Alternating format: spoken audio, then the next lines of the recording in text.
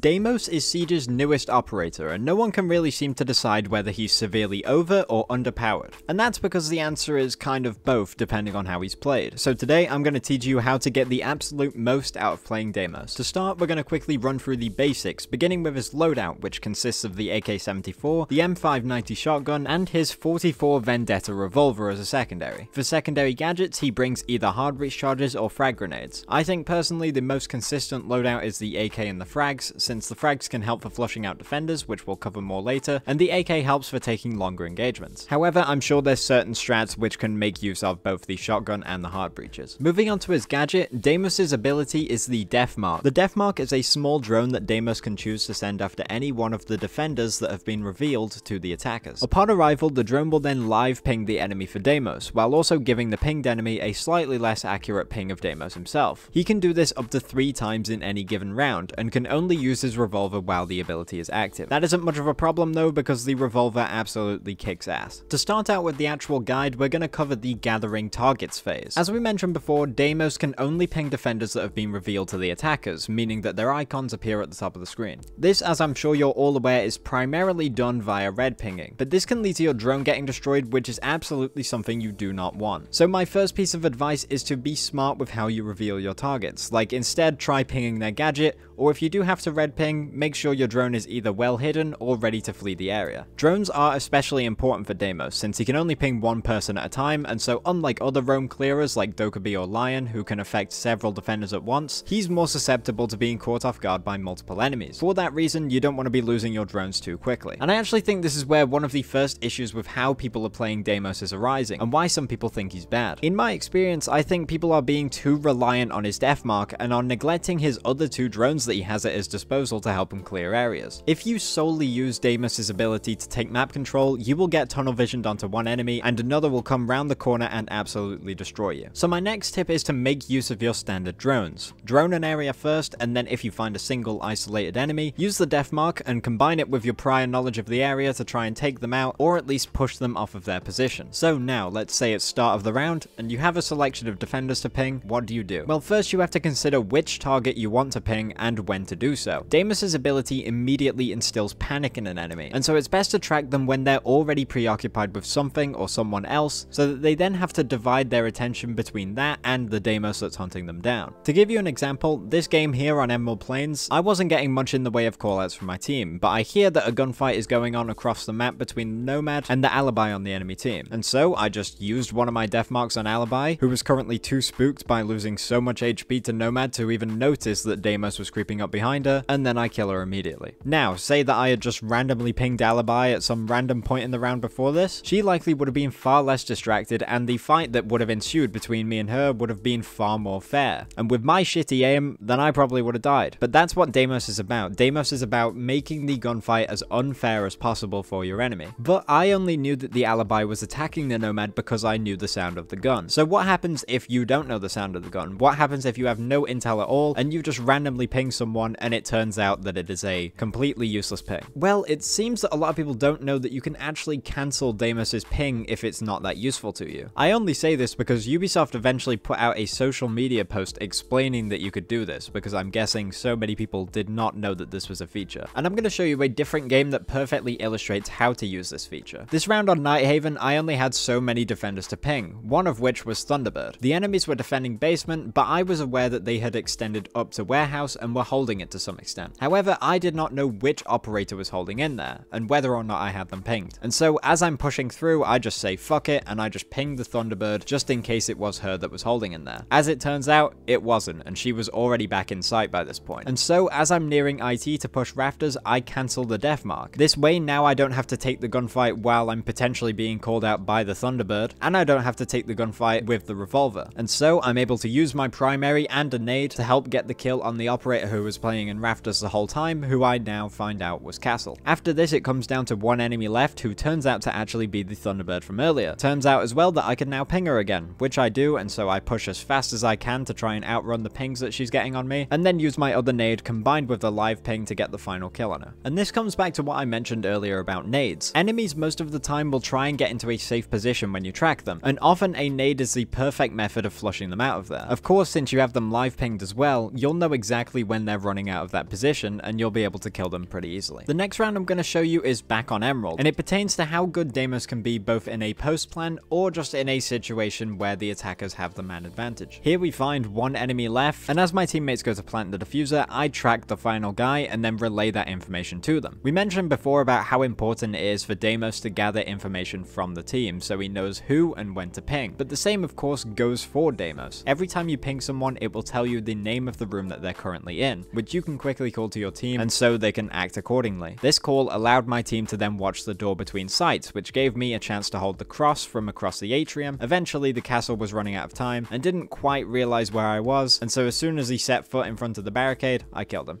Now we're going to quickly cover a misconception about how Deimos should be played. That would be that Deimos should go either below or above the site, ping someone, and then attempt to kill them through the floor. This of course can be a decent strat, and sometimes it's the perfect strategy, but the misconception stems from the fact that people think this is the way to play Deimos, whereas actually it can be pretty difficult to get kills through floors with all the metal bars that are in the way, and it also enhances the tunnel vision that you have on your enemy when you're looking either up at the ceiling or down at the floor, so you won't see any roamers who are creeping up on you. It's understandable why people want to play Deimos like this. It's a cool feeling to kill someone through a floor, but this strategy should not be your go-to. I now have a few quick tips for you to remember while you're playing Deimos. The first is that by far the best way to avoid taking damage from your enemy is to keep moving around a lot, since the enemy's ping on Deimos isn't live, and you can sort of outrun the ping if you move fast enough. The second tip is that there is a brief window, maybe about a second or so, where the enemy is pinged for Deimos, but the ping on Deimos has not yet appeared for the enemy. And so if you act fast enough upon that ping, then the enemy might not even get the intel on where you are before you kill them. The final tip is that Deimos' revolver can in fact actually open up hatches and make rotates, and to be honest, this kind of just gives me even less reason to pick the primary shotgun. Just now, to close out the video, we're going to recap everything we've talked about. Remember to be smart about how you reveal your defenders. Don't red ping and don't get your drone killed immediately. Use your standard drones to aid your intel. Don't solely rely on the DeathMARK to find out where people are. Think about who you're going to ping and when you're going to ping them. Try to ping someone when they're already distracted and cannot just drop everything and focus on you. And of course, inform your teammates of their whereabouts. If you're not getting much intel from the DeathMARK, then be sure to cancel it and swap back to your primary weapon if need be. And finally, only play for kills through floors and walls when it makes sense to. But that is going to do it for our Deimos guide. If this video helped you out, or if you enjoyed it, then please do remember to leave a like and subscribe to the channel. It would greatly help me out, and I greatly appreciate it. I intend to do more guides like this, so please do leave a comment with the operator that you would like me to cover, and I'll be sure to get round to it. If you want to follow my socials, you can find them on screen here, but that's it from me. I will catch you all in the next one.